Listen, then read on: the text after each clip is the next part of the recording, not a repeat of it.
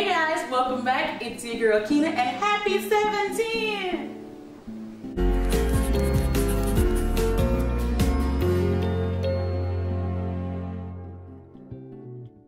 Okay, raise your hand if you were today years old when you found out that 710 was even a thing. Guilty. I did not know. We all already know about 420, but I really wasn't familiar with 410, right? So apparently 410 spells the word oil when it's turned upside down. So it's a day like 420 that's kind of an homage to all of the like cannabis concentrates, and oils and stuff like that that we infuse. So I was like, oh, okay. I mean, I love to like entertain. so any excuse to celebrate is cool with me. But my friends over at LÄVO, they actually sent me a present for 710. I'm really excited to check it out. It's their mega accessories bundle. So I was gonna wait until I was with you guys so that I can open it up and see what's in here. So it's just been sitting. All right, let's see. We got a fine oil mister. Beautiful. Ooh, they're calling it an herb block tray, but to me it's basically like a butter tray. And I literally am still super old school. I make all my butter by hand, and then I cut it like, you know, from sticks. So this is really cool. This will be really handy when I decide to make some more butter. More gummy molds. You guys remember these from the gummy video. And there's something else in here. Oh, there's something else in here. Okay. There's an herb pod press. So it fits inside the LÄVO pod. You know the little, I'll show you guys. This little pod where your herbs go into. It smells like herb. So you use this little press to kind of get it down in there nice and packed tight. So I guess if you wanted to try to get more like ground up herb in there, then you would use this. And what else? Oh, it's an extra pod. Now a lot of people ask like how can they make like extra potent like oil or butter or whatever in the LÄVO, and this is really a good tool. So like the fact that it comes with an extra pod, because I know some people use Jeff, the 420 chef's idea where he puts like a I don't drink coffee, so I can't think of what it's called. I think it's a French press, like a French press mesh. So he puts that like in the bottom of this, and then you have like the whole area to put like your herb in with your butter or oil. So this is pretty cool, and so that you would have two of these. So you can fill them up both, and then you would be able to like double, triple, quadruple dose your herb if that's what you want to do. And then also the mega herb bundle, I got an email saying that it comes with also 2 e-cookbooks. So that was really exciting that it comes, because I love a good cookbook. I collect them. And one of the cookbooks is actually called LEVO meets Keto, or Keto meets LEVO, something like that. And as you guys know, I mostly try to eat low carb keto, and I was really excited to see what they had in there. So they did have a dessert. So I picked this one. It's called Sopapilla Cheesecake Bars, and it's kind of similar to my cheesecake pie squares that I made on the channel a long time ago. But it's keto. So I'm excited to give it a try and try like a keto kind of cheesecake snack recipe. So I'm going to be using a recipe. We're going to use our whole mega accessories bundle to go ahead and make the recipe. And then I already just got finished making some butter in the LÄVO, and then I just chilled it a little bit because, you know, I need it to be chilled.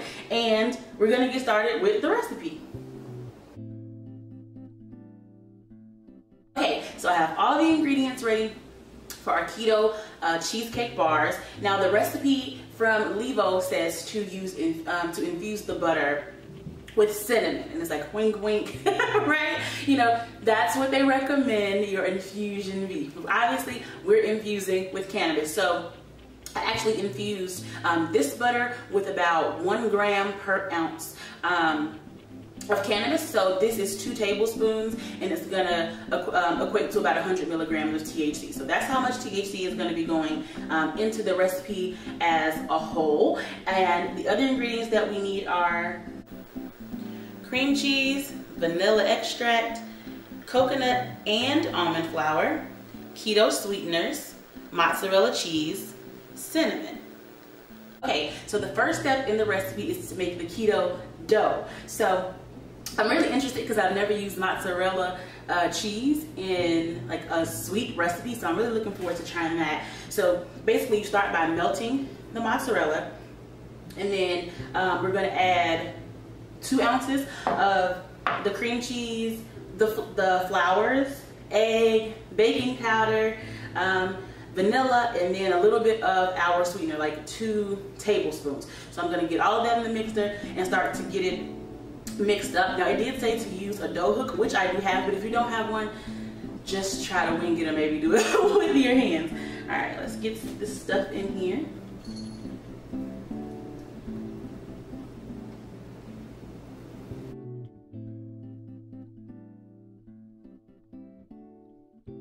Okay, so the dough is ready, and it really does actually look kind of like a pie crust, so I'm actually really impressed by that. And so you're supposed to take half of it, press it into an 8x8 pan, and then keep the other half like as the top layer. So you're gonna kind of have to make your own like makeshift square, or like a separate piece of parchment paper so that you can layer it on top. But first we're gonna start with the first half of the dough. And I'm gonna wet my fingers a little bit and then just kind of press it until I fill up the bottom of the pan.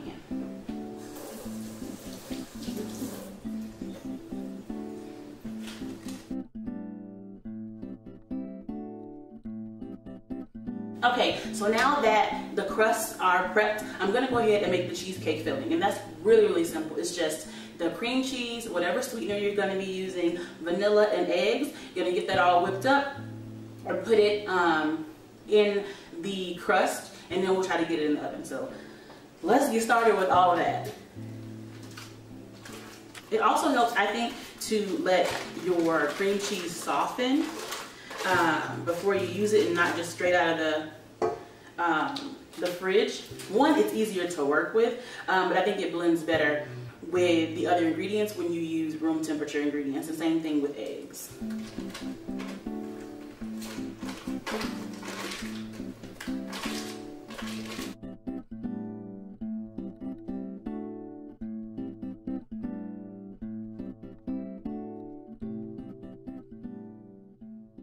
Okay, so now I'm somehow supposed to get this second crust flipped on top of the cream cheese, and that part I'm not exactly sure I can do. Like if it was more pliable, I could do like the roll unroll thing, like unroll it onto there, but it's crusty, like, you know, like pie crust.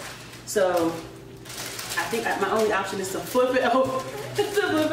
So we're gonna see what happens. I'm gonna be really gentle with it, but this is what the recipe says to do. So let's see. Oh my gosh.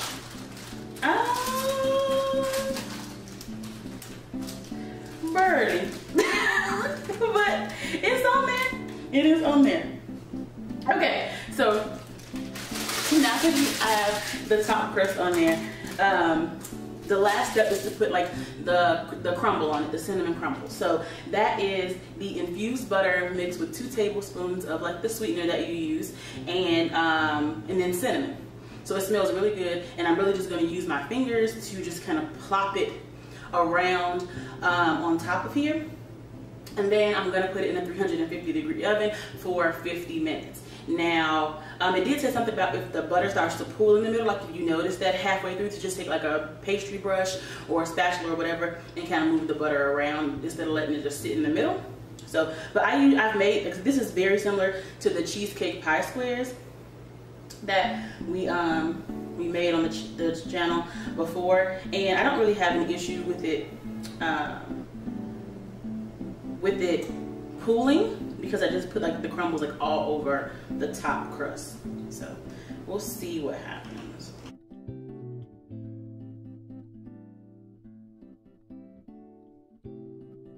Alright guys, so our keto cheesecake bars are out of the oven. I let them cool for maybe like 10 minutes or so before I decided to cut into them. But let me just say, my house smells amazing. Like, it smells like fresh cinnamon bread.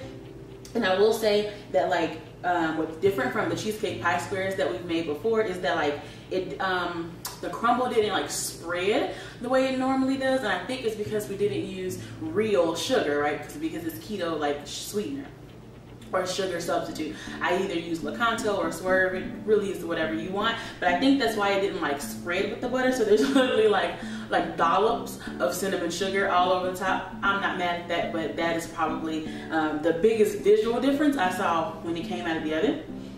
So I'm going to cut these up into probably 12 squares, just so they're kind of small, which will make them probably like 8.3 milligrams of THC each, because remember we had those 2 tablespoons that had 100 milligrams of THC in it when we started. So I'm just going to get these sliced up and we can taste it.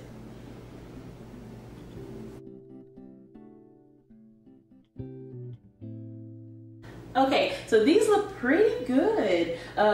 It's standing up really well. I can see the cheesecake in the middle. The crust is very defined. It's like top and bottom. I'm really impressed so far with this keto recipe. And normally, these are still warm. Like I'm still kind of like fumbling it in my hand. And normally I wouldn't eat cheesecake warm. Like I would refrigerate them and eat it like room temperature or cold. So I'm going to give it that benefit of the doubt, right? But other than that, like I said, it smells good, it looks good, it doesn't taste good.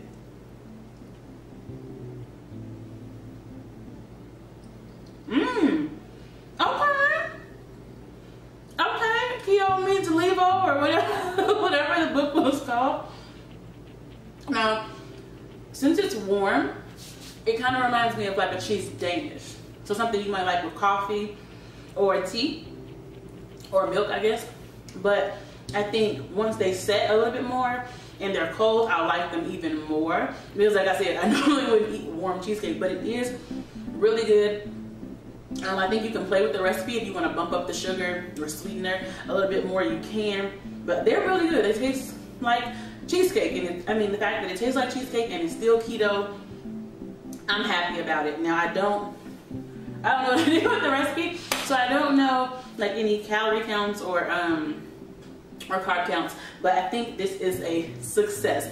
So that's awesome. And then before we get out of here, because it's 7/10 and we learned about it today, I'm gonna do a giveaway. So I actually have 2 sets of these LEVO gummy and candy molds. Y'all probably remember the first one from the episode where we tested them out to see how it worked. And then I have a new one that came in my mega accessories bundle. So I'm going to be giving it to you because it's 7/10 and we're celebrating, and what's a celebration without gifts? So 2 lucky subscribers will win the LEVO gummy and candy mold. So that's pretty dope. And same old I guess like guidelines to win. Make sure you subscribe to my channel. I give gifts to people who gift me with their subscription, right? So make sure you subscribe to the channel. That's like a duh. And then like this video and then share this video. And then you can leave a comment what you're doing on 7/10, and if you knew about it already, because I definitely didn't. But just leave me a comment, even if you just say hey, that's all right. And that's it. So like I said, be subscribed, like the video, share the video, and just leave me a comment below wishing me a happy 7/10 as I wish you a happy 7/10. And I will let you guys know on Tuesday in the in the YouTube community post who won, or maybe I'll do a live video, we'll see. But either way, on Tuesday, I'll let you guys know who won. And also LEVO is actually doing a sale for 7/10, which is pretty cool. So they're, instead of this 10% off that you guys normally get with my code, the antidote, which is always down in the description somewhere, you're actually going to get 17% off on anything you buy on LEVO. So that's accessories or the actual machine. Same code, just the antidote, but until now through Monday the 12th, you're gonna get 17% instead of 10%. So that's pretty cool. And if you're seeing this video after the 12th, which is Monday, then it's okay. You'll still get 10% off using code the antidote for my subscribers. So it's always a win-win. We appreciate LEVO for sponsoring the video and the giveaway, and I'll see y'all next time. Bye.